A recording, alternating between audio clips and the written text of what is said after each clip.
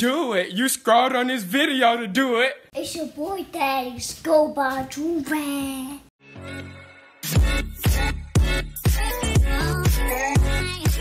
Alright, y'all, we back with another big body banger, you feel me? Listen, today we have a different type of reaction video. So recently on my TikTok Explore page, a lot of like Reddit stories have been coming up. Now, me personally, I didn't know what the heck Reddit was. I've heard Reddit before, but I thought Reddit was like a whole bunch of like weird anime-ness and I don't freaking know what it is. But they've been having these story times pop up on my For You page on TikTok, and I've been watching them. They've been very, very entertaining, and I was watching them by myself, but I decided, let me watch them with my peoples, you know what I'm saying? So this story time is about this lady, how she lost her husband of 20 years. I'm assuming, I don't know what happened. I don't know if he cheated, she cheated. I don't know if he died.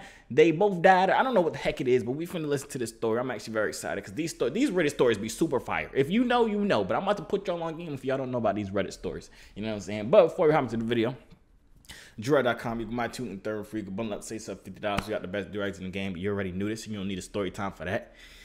Smash the like button if you're excited for this video, and let's just hop right into this. This music fine. How I almost lost my husband of 20 years due a need for attention and validation from another man. Before we get started, make sure to subscribe so you will never miss a video. So let's get started. How I almost lost my husband of 20 years due a need for attention and validation from another man. They said how she almost. Okay, let's just. I met my husband in 1999. I was 19. He was 24. It was a summer camp as his mother was running, and we both were camp counselors. It was a lust at first sight the moment I laid eyes on him. I knew it would eventually and rather quickly turn to love.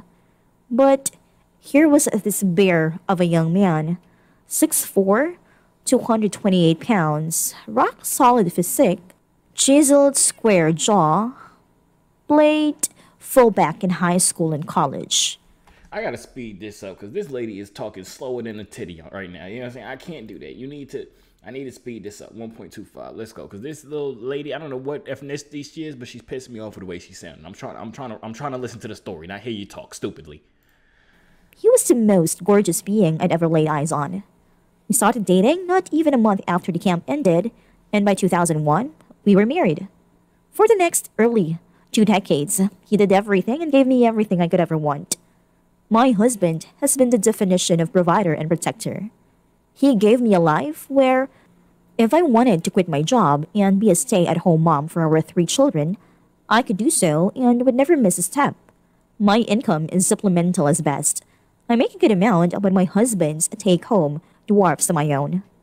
So how the hell, or more importantly, why the hell did I cheat on him for 9 months? Hey, wait, so this would be pissing me off when girls cheat on a good guy. This guy's taking good care of her, you know what I'm saying? He gave her a nice home, 3 kids, and you cheat on him for 9 months? Let me hear this story, bro. This would piss me off. I'm already knowing. Selfishness. Plain and simple. He's the only man I'd ever been intimate with up until my affair. Sure, he showed me plenty of affection and our sex life was awesome. But I never had my crazy 20s. I felt like she showed me love and affection because he had to, being my husband. We live in a decent-sized town in South Carolina, but generally ever know someone who knows the next person. You get idea? So the vast majority of people knew that I was O's wife, so I never got the dreaded A-word attention. That's where M came into the picture. M worked for my company with one of the Northeast offices. My company was doing an aggressive expansion in the South region, and he was moved to my office around June 2019. His main task was to facilitate transitional expansion and train who was ultimately going to be his position in the region, me. M was to the polar opposite of my husband. My husband is a big, rugged outdoors man. He powerlifts, is covered with tattoos, and has long hair and a big bushy beard, but is soft-spoken. Not introvert, but not boastful. He's a pious, humble man. M is slender, dresses in designer names, drove an Audi RS5, and was very outspoken and headstrong. He also had a silver tongue, and I admit, I feel for it. Naturally, we worked quite closely, and M would pay me all kinds of compliments. It started out work-related, but evolved to subtle compliments of my appearance, and I lapped the attention up. I was smitten by him. He wrapped his tendrils around me, and I was too foolish to resist him. I confided in him. I began returning his affection because I was hooked on the idea of this clean-cut pretty boy, showering me with adoration. I had it justified in my mind that I wanted to experience this because it was new and exciting. In hindsight, it was the dumbest reasoning I've ever imagined.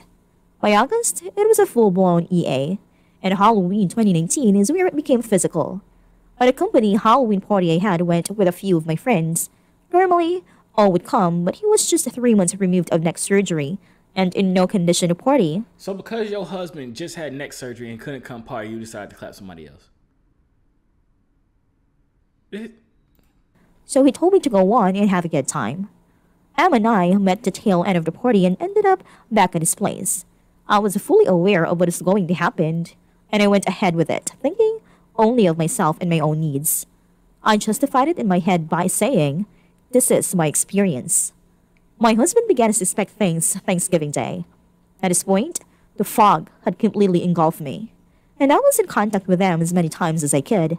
I'd started to pull away from my husband between October to then, especially since there hadn't been months since we'd been intimate.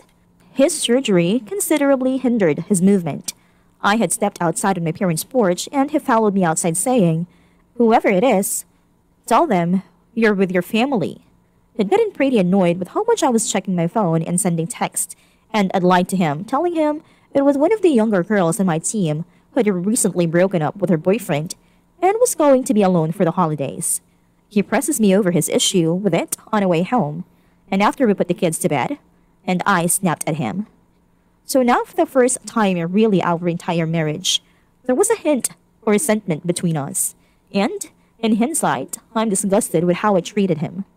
I must have been out of my fucking mind. Fast forward to May 2020, when everything went south. I was now working remotely due to COVID, and my husband was now back working, having been cleared by his doctor in March. Due to the fact that a lot of the guys at his work were furloughed, he had to pull 10 to 12 days, sometimes 4 days a week. The kid would do their homeschooling, then either go to their friend's house 1 street down or to my husband's parents' house. They are very close to their grandparents, both mine and O's. This would give me several hours in the house alone. And you guessed it? I invited him over. Happened several times over the spring, but the one day in late May is one I dread and will never soon forget.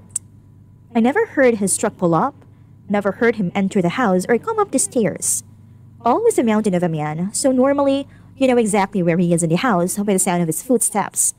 Em and I were right smack in the middle of it when I noticed I was standing in the doorway with his phone out. It's the single darkest and most embarrassing moment of my life. Even recalling it now makes me sick to my stomach and teary-eyed. I pushed Em off me and just stared at O. The only words that I could even muster out of my Tumba's mouth was, "I can explain." Cliche, right? O laughs at me maniacally and dresses me down before telling me to pack up your shit and get the fuck out of my house. He said it with such a ferocity and finality. Where's the video? I want to see the video. I want to see the video because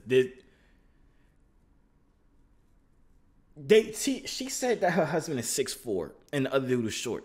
Where the other dude? Why the husband ain't shoot that? Well, I talked about this in my videos. You're not supposed to be mad at the person that they cheated on you with because they ain't really did nothing. But it's her coworker. He knows her, and he knows that she has a husband. I don't know. It's a different situation. I would have shot them both probably. That I knew there was no coming back. I've never heard that level of fury in his voice the 21 years I've known this man. He leaves and closes the door behind him, and the weight of what just happened flattens me. All I could do was fall to my knees and scream.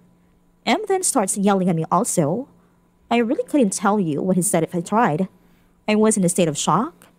He's screaming at me the whole time while I'm trying to gather whatever stuff I can I'd need in the immediate. Em had put his stuff on and was adamant about not wanting to leave my bedroom alone because he was afraid my husband would cave his call in.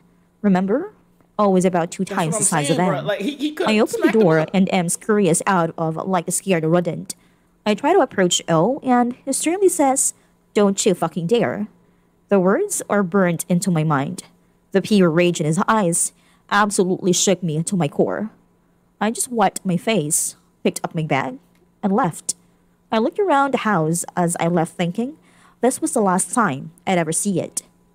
As it is his house, an inheritance from his grandfather, who owned the land and built the house literally with his bare hands. By the time I reached the driveway, Emma was gone, and the keys to my car were back in the house I was no longer welcomed in. I've never felt more alone than that moment.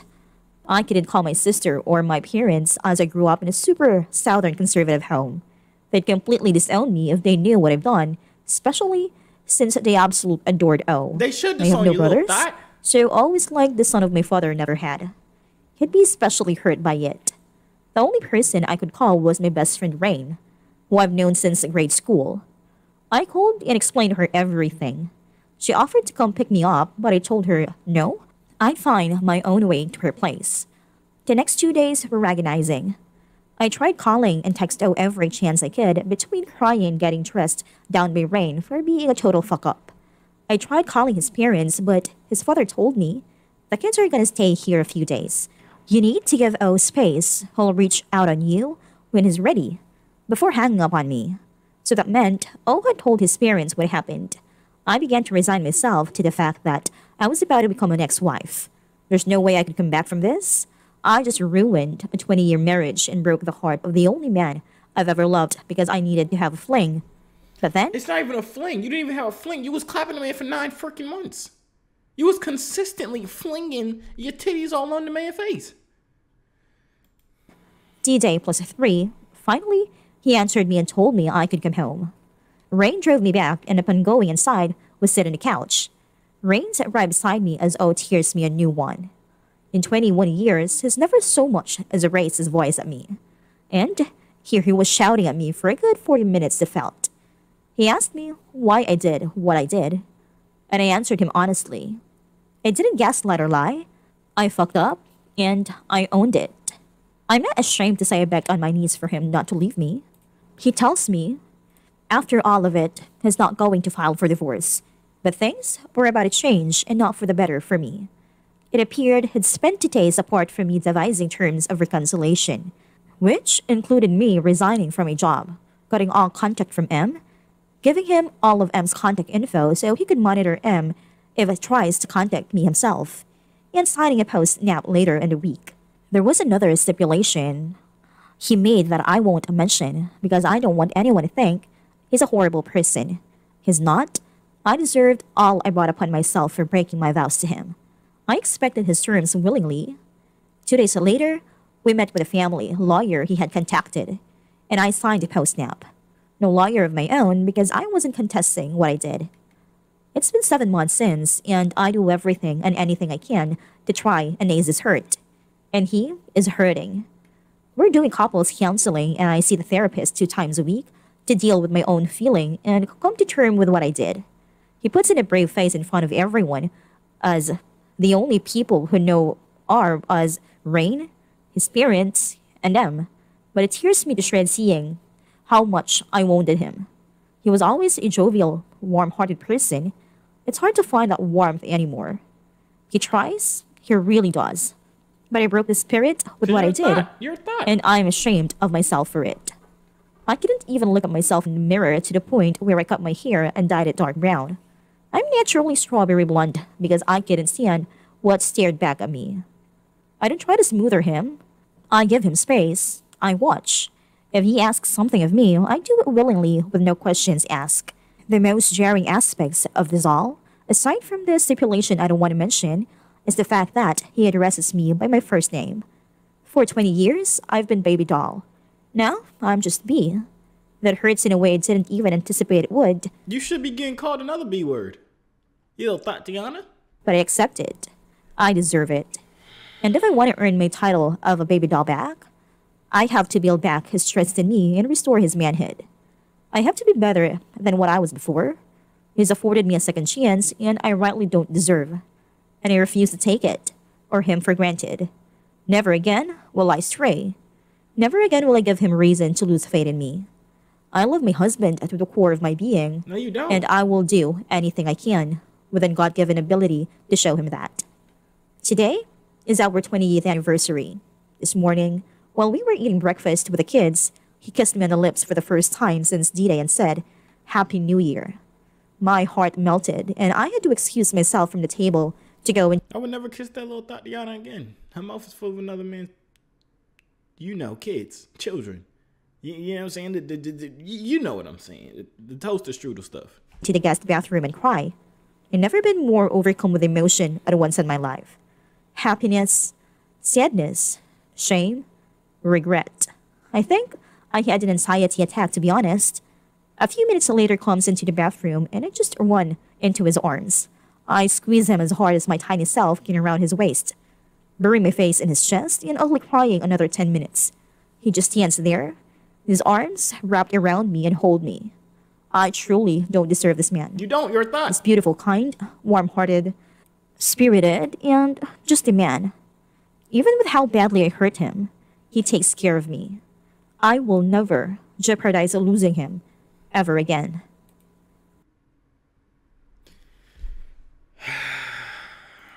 This gotta be the stupidest woman in the entire freaking world. This is what I be talking about. It's one thing to cheat on a no good nobody. You know what I'm saying? It's one thing to cheat on a no good person that doesn't take care of you, doesn't do the things that you want, somebody that you don't actually love, somebody that isn't the father of your kids or mother of your kids, whatever the heck it is.